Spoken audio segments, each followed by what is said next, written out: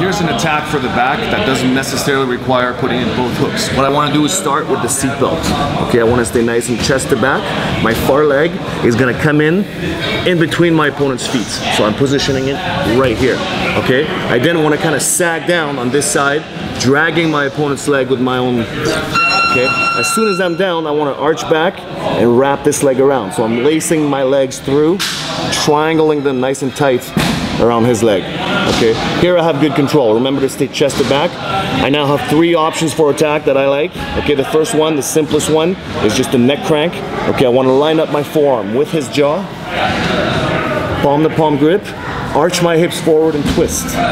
Okay, creating a spiral torsion of his spine.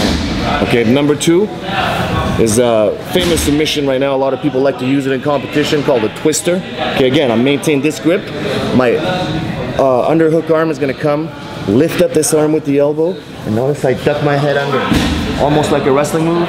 Come through, create pressure with my neck, palm to palm grip, and again, hips forward, crank, spiral torsion on the spine. This one is quite painful. The third one is more of an ambush submission. Okay, I want to loosen up my legs and arms. I want to let him think that he's escaping. Okay, as soon as he starts to roll out, you see how I just captured his arm and his shoulder with my chin.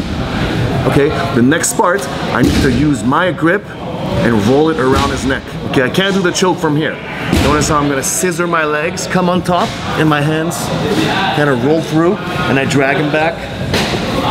Going head to head right here, putting my forehead very low, and cranking for the arm triangle.